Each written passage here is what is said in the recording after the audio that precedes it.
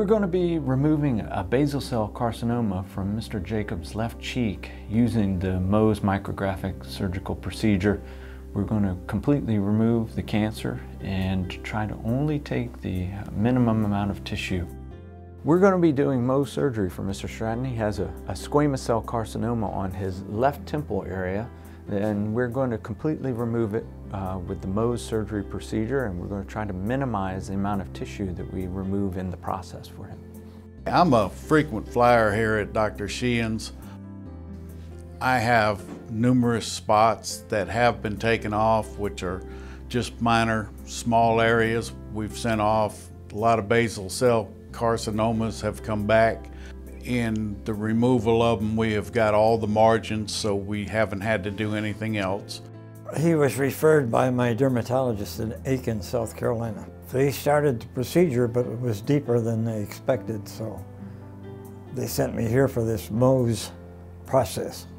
They're able to take the bad part away and do the biopsy on it immediately.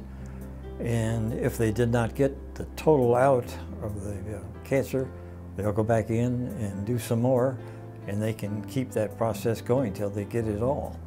And it can be done at one time rather than on several trips.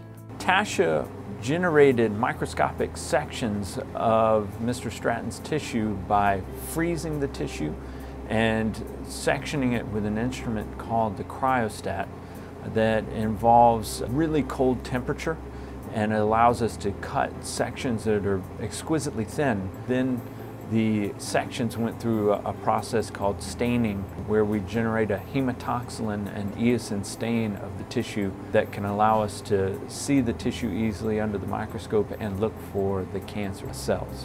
What we're doing right now is we're looking at Mr. Stratton's tissue under the microscope, looking for cancer cells, and so far things are looking good.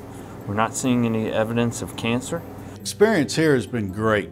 The staff is wonderful. It's more like a reunion than it is going to the doctors. Everybody's pleasant, fun to be around.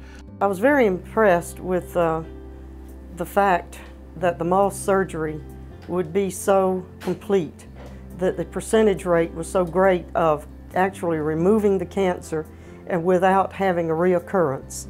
This particular surgery was this coming August 2 years ago, and I have been extremely pleased. He's a professional. He knows what he's doing, and I think that his results are the testimony.